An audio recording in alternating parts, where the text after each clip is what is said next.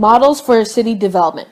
For the models, there are three major models on how cities are shaped. They are the concentric zone model, the sector model, and the multi-nuclei model for American cities.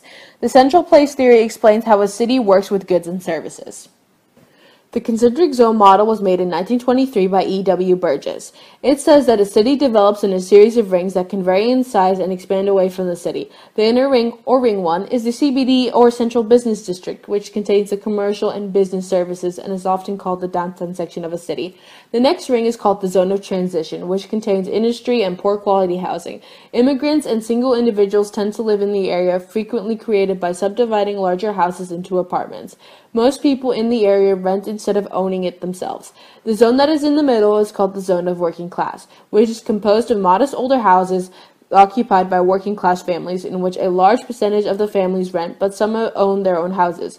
The zone of better residences is zone 4 and contains the newer, more spacious housing. This zone is inhabited by the middle class and the houses are mostly owned, not rented. The last zone is called the commuter zone, which is located the farthest away from the city. This area is mostly upper class residents with very few middle class residents. The sector model was made in 1939 by Homer Hoy. It states that a city develops in sections surrounding the CBD and that different areas attract different activities by chance or by environmental factors.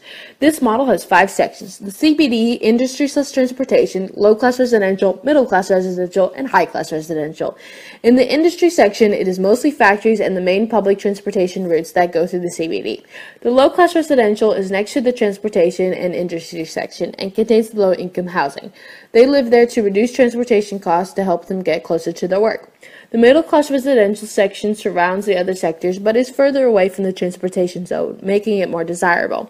It is the largest residential area and it still has access to transportation lines for working people that work in the CBD. The high-class residential is the outermost edge and furthest away from the industry zone. It contains the best housing and has the least traffic. The multi-nuclei model was made in 1945 by Chauncey Harris and Edward Ullman.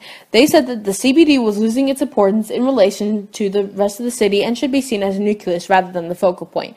The different zones developed into independent areas based off of their activities, and each were near zones that they were compatible with.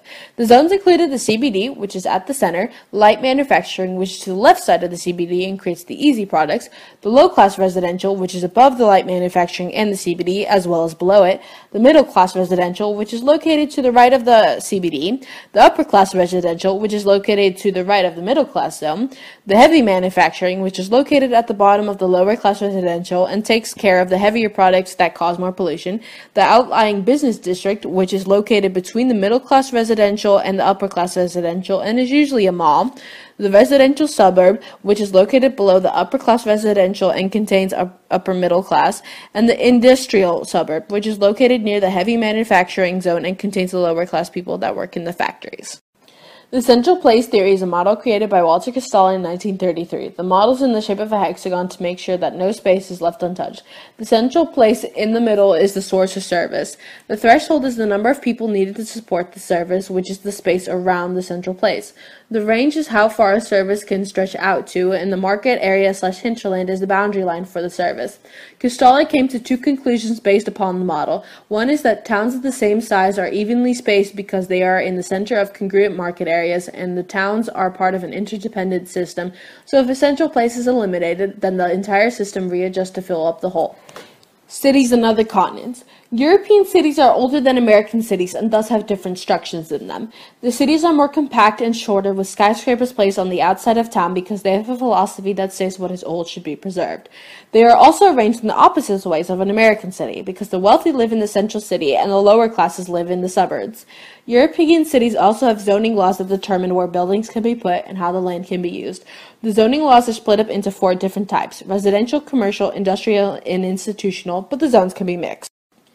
Asian cities are mostly located on the coast, which help with the trading that the countries do.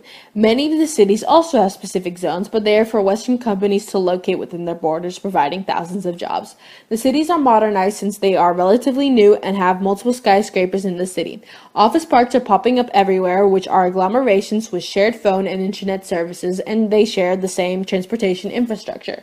Asian cities actually don't have a formalized CBD, making growth occur throughout the city, but they grow according to the zoning laws and their economies. Latin American cities are experiencing one of the world's fastest urban growth rate, but still prefer to integrate their native past into their architecture. They are growing so fast due to the fact that so many people are coming in from the countryside and building slums to live in the city. The cities are actually laid out like a hub and spoke of a bicycle wheel, with the CBD in the center, the high-income residential area extending outwards, the middle-class residential filling up a small space, and the slums on the edge of the cities.